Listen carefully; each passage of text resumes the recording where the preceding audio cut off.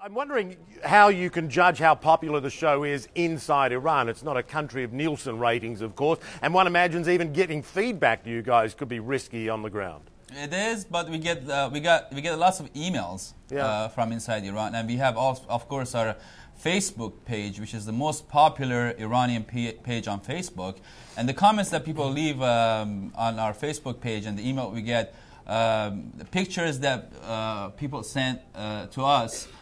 Showing that majority of families inside Iran are sitting and watching our shows, actually shows that that this show is very popular inside Iran. Yeah, Facebook is. I'm sorry, I just want to add that Facebook is banned inside Iran, and for anyone to want to join it, it's a risk that they have to take. And even then, we have close to 300,000 fans on Facebook, considering that it's illegal inside Iran. And the interaction, you can look at the insights, we get millions of numbers within the interactions and the hits that we get on our videos.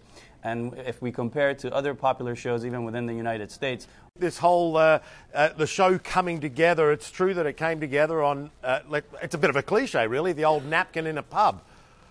Yeah, it did actually. Combies was the host of a cultural show, and I used to be a video journalist traveling overseas in Middle East quite a bit. But we got to a point where we just got together and we started mapping out a plan.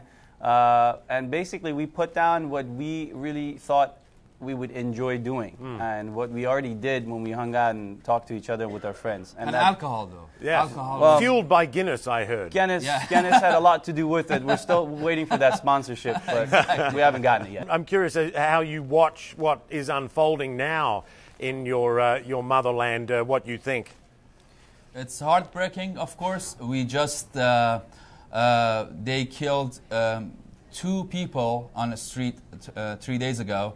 And one of them, Mohammad Mukhtari, was one of our hardcore fans on Facebook. We found that after he died, we checked out his Facebook and we realized he'd been following our show. And wow! So we're going to be dedicating this upcoming show of ours to him and his family. Yeah. It's also encouraging, though. I mean, this is a huge crack within the system, and people will not quiet, even if they try to kill everyone on the street and try to, put this thing away for a few days, for a few months. It's going to come back up and resurface again. Well, dictatorships don't work. And but like I said, it's heartbreaking to see that that you lose one of your fans on Facebook. He was one of our fans on our Facebook page, and we checked his profile, and he was sharing our shows on his Facebook profile.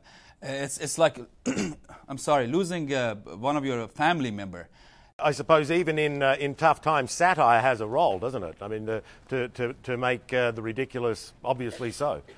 It does, but this is tougher than tough times. Yes. Actually.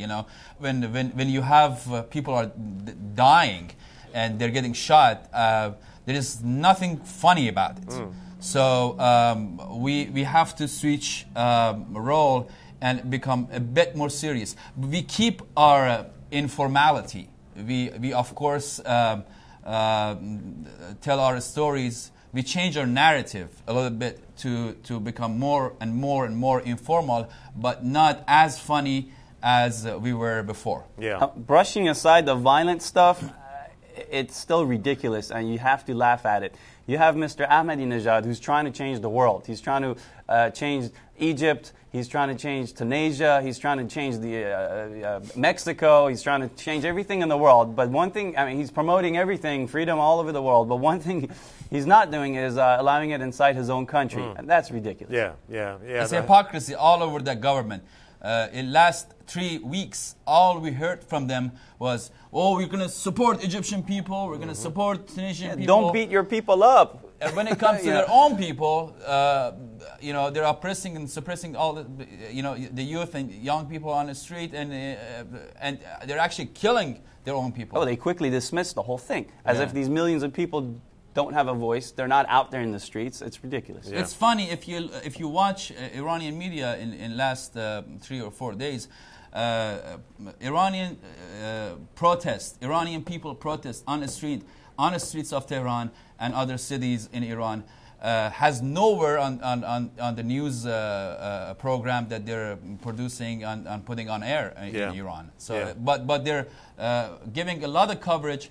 They gave a lot of coverage to Egypt and Tunisia and other places. Yeah, guys, great to meet you, great to talk to you, and good luck with what you're doing. It's a fascinating show.